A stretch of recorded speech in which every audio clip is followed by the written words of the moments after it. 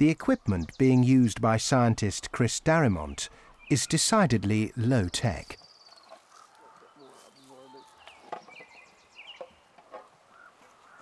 A container full of salmon guts. This is wonderful stuff. The wind carries this distinctive perfume deep into the forest.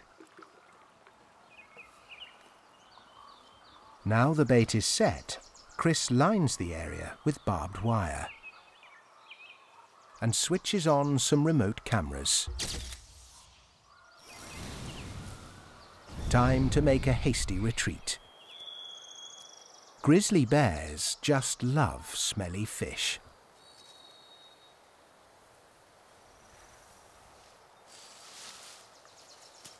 But it's not the bear Chris is trying to trap. All he needs is a single hair.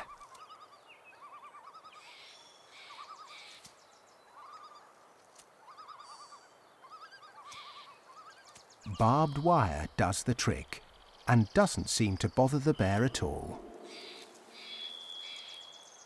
And this bear certainly seems to love the scent of salmon. It doesn't take long before a whole mob moves in for a taste.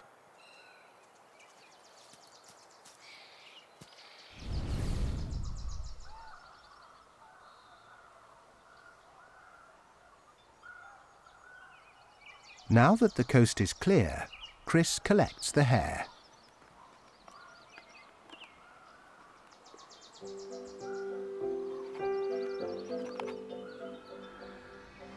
This single hair contains a record of what the bear has been eating.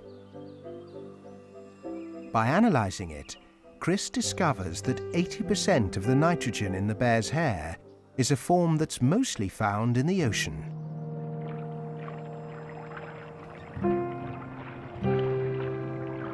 The biggest transporter of this oceanic nitrogen could only be the salmon. The results from the bear's hair suggest that the bears eat almost nothing else. Yet they only eat the salmon for a few weeks a year. This is odd. Now it's spring, they're only eating berries and grass. There isn't a salmon in sight. They're getting the rest of their oceanic nitrogen from plants. The source of the plant's oceanic nitrogen is those salmon carcasses that were dumped during the autumn.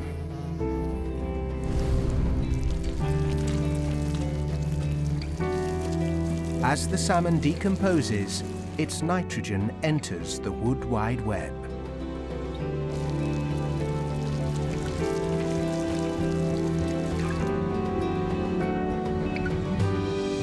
And as light reaches forest clearings, this salmon nitrogen fuels a burst of plant life.